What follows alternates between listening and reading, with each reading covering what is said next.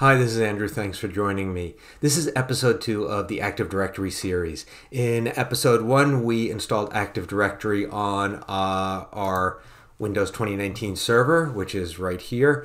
What we're going to do today is actually add a computer to the domain. So I have a Windows 10 Windows 10 computer right here. We're going to go through the process of joining it to the domain and then some computer-specific things that we're going to do on that system.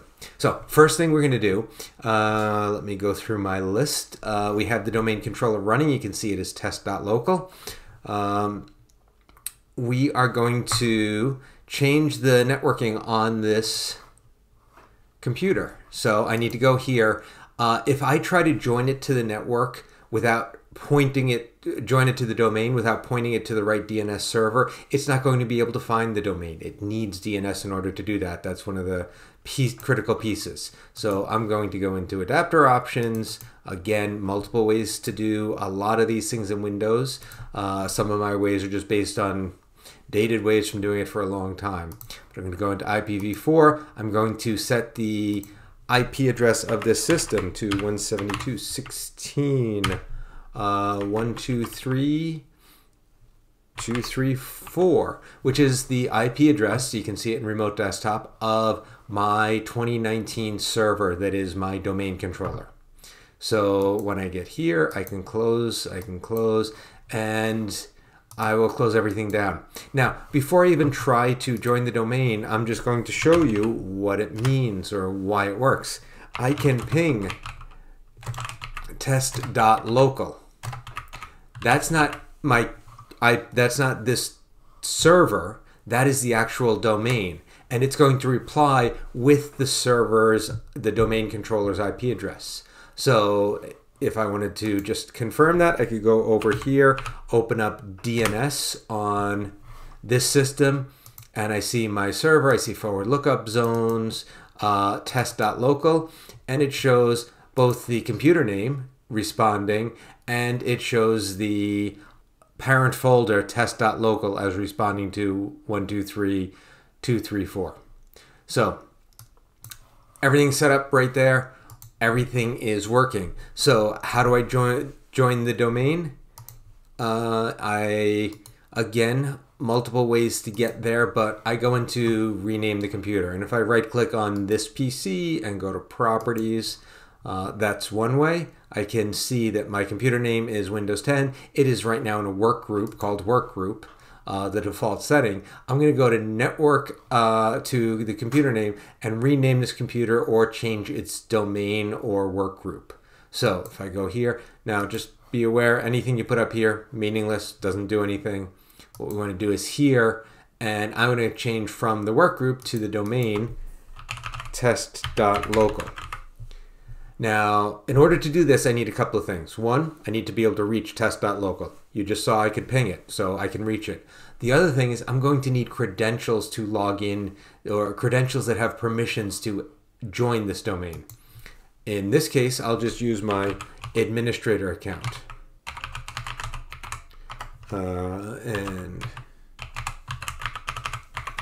So this is the administrator account, my domain administrator account. There are other levels of accounts that will allow that. So now, welcome to the test.local domain. I'm going to click OK, and it's going to say you need to restart before applying those changes. So I'll click OK, and I will close and allow it to restart. So while that's restarting, let's go in and see if we see anything. And there we go. That's the computer we just joined to the domain. We can see that it is the DNS name, because it was Win10, is win10.test.local. It is a workstation. We can see operating system is Windows 10 Enterprise, version 10.0, and then some details about the object itself. It's a member of domain computers, and we can just look at everything that is available on this type of object. Now, if I wanted to make this a sales computer or something, I could move it to a different OU. We will see that later, or apply certain permissions or certain policies to it. Okay, so it finally rebooted. Took 2 minutes maybe, and now I'm going to go in. I could log in with the local account again. This is the local administrator account. I have to be careful here because if I log in with a local account, I don't have any permissions to do anything on the domain. I would need to then log in separately. What I want to actually do and what I want to show is logging in on the domain. Now, in the previous video, I created an extra account called Fred. If I try to log in with Fred on a normal computer, it would work. Because I'm using remote desktop connection, because that is what I have in my AWS environment, I don't have a console connection where I can simulate logging in on a keyboard and mouse and monitor. I have to do the remote connection. That means I have to use my administrator account first, and I will show you why in just a second. So I do test administrator, and then I'm going to use my, again, domain administrator password. This will get me logged in. Okay, so that took, I would guess, 2 or 3 minutes, a little bit longer than normal because it was the first time that that domain administrator account logged into the computer. Couple of things to look at here. So if I go to File Explorer and I look at profiles on this computer, I will see that I have both the original administrator account and now I have an account called administrator.test. It wouldn't be called, the only reason to call it .test is because that administrator profile already existed, but now I'm in administrator.test. So I'm going to go here and do Windows PowerShell. I could have just as easily done command prompt, and now I'm at a command prompt in PowerShell, and I'm going to use the command who am I? And that says I am test, which is the domain, /administrator. So that's showing, also showing my profile as administrator.test. That's not a perfect test of where I am. This one is. This shows test administrator. So that is how I'm logged in. Now, the next thing I want to do is actually, I'm going to do computer management. So I right click on the start menu, select computer management. I want to be able to log in with other accounts. So I'm going to go to the local groups on the system. One of those local groups is remote desktop users. So I'm going to open that up. And if you look at it, there are a couple of accounts here. And by default, members of the administrator group are allowed to log in to remote desktop users. I'm going to add a different group. And it's saying from this location, test.local. I'm going to type domain and do check names. That's going to give me all of the group names that start with domain. The one I'm looking for is domain users. I could have typed domain users, domain space users exactly like that, and that would have worked as well. In this case, I just went about it, I typed domain just to ensure that I had the proper spacing on that. If I wanted to say some other group is allowed to log in, I could have done that as well. Now, if you remember from, like I said, if you remember from the previous video, I, in users, created an account called Fred. And Fred is just a regular user. Fred is not an administrator. Fred is a member of domain users. So Fred should be able to log in with this account. I'm going to go here. I will sign out of the administrator account. Since it's a remote desktop, it just kills the remote desktop session. Now I'll go in and reconnect to a new remote desktop session, except instead of using administrator, I'm going to use a different account. Still, domain is listed as test. I could change that if I needed to, log in locally. I could do // and then it will point to the computer account. I don't want to do that. I want to log in with the Fred account. And since I use the same password that I use everywhere, I remember the password and I can log into it. When I say everywhere, I mean everywhere in this test environment. So I'm going to let this spin and we'll come back in a minute. Okay, so now I am logged in as Fred, and if we want to confirm that, I can again go to PowerShell and who am I, and you see it is Fred in the test domain. It is this account right here, and again, now it's showing Fred as my profile. So that's all set there. Now let's look at a little bit more about what Active Directory can do. You see all of these icons that have 2 people listed. Those are the groups, and we already saw the group domain users we used, and that has right now just Fred in it. Administrator is also a member of domain users, but administrator is a member of administrators and domain administrators as well. So let's say I needed another group. I could right click here and say new and group. And now I have a group called sales. Now I have the sales group, and let's say I want Fred to be part of the sales group. I can go in here and say members and add Fred. And now we have Fred listed there. That's all I want there. But the other thing I do want is I want to create a new user that is not in the sales group. So I'm going to create a Bill account. Bill, and then I will go next, and I'm going to uncheck user must change password. I kind of mentioned this in the previous video. It's really important that you uncheck this this checkbox, because the first time that is prompting for a password change, and that doesn't work through a remote desktop. So if I try to log in as an account that it has this user must change password at next login, it will fail on the login. So cyberclass 21, and now I have the Bill account created. Now, if I tried to log in as Bill, that would work because Bill is part of domain users. But if I go back here and to computer management, now I am Fred on this computer, and Fred doesn't have permissions to do anything special on the computer. So if I go in here and try to change the group membership of, say, remote desktop users, it will give me an error. I will remove and select OK, and it says access is denied. So I can go in here and see who's a member, but I can't change that.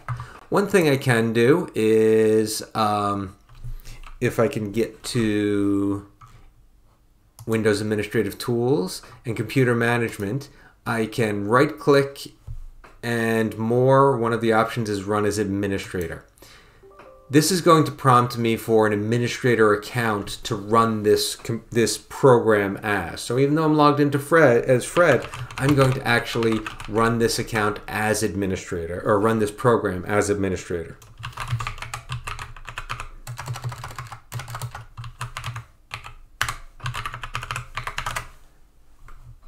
And you see now I'm running this account, this program, and you can't even really tell the difference, obviously. But if I go into groups and remote desktop users, I can remove, and I'll apply that, and it accepted the change. Now I'm going to go in and add sales and check names, and now I have the sales group in here.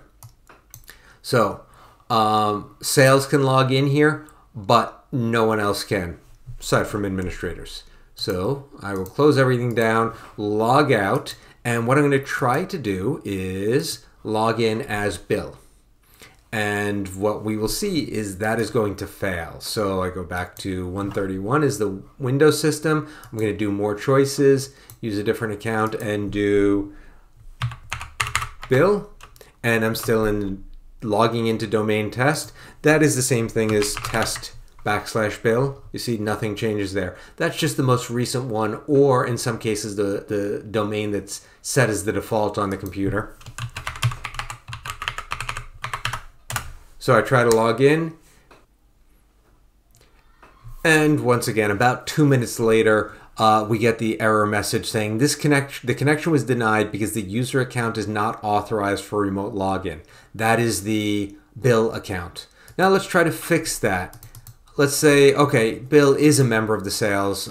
We forgot to add him, so he should be able to log in. So I can do sales, check names, he's in sales, and I will try the same thing again, 131, and more choices. I will use a different account.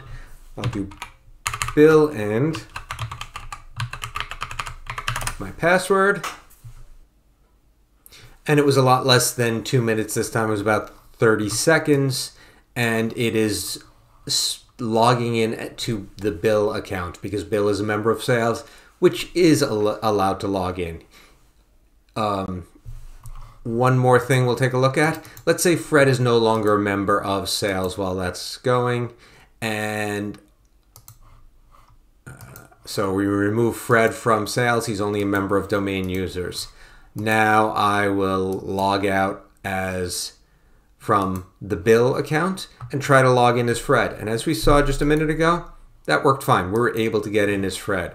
Now I'm going to try to get in as Fred after he's been removed from the sales group. So Fred, once again, domain is still test.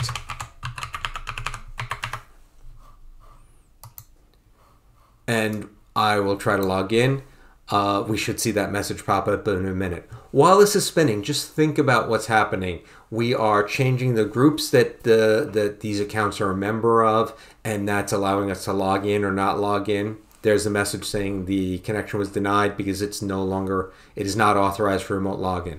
So this is something to kind of repeat and make sure you fully understand that being a member of this group is what gave me permissions to do this thing. This is how I logged into the computer. The computer accepts the information from this domain controller because it is a member of the domain. And that's something we saw over here, that it's a member of the domain. And in a large domain, you can have thousands or tens of thousands of computers in this one container. So in our case, we just have one computer and 2 users, Fred and Bill is down at the bottom. If we refresh the list, it'll reorder everything. We also have a sales group, and the member right now is only Bill. We could certainly add Fred to that. We could also create a sub-sales team or some other groups that this group is a member of. So we can have groups and subgroups that can be nested together. One more thing I just want to show you. We could, and this is something we'll get to later on, we can create something called an organizational unit. So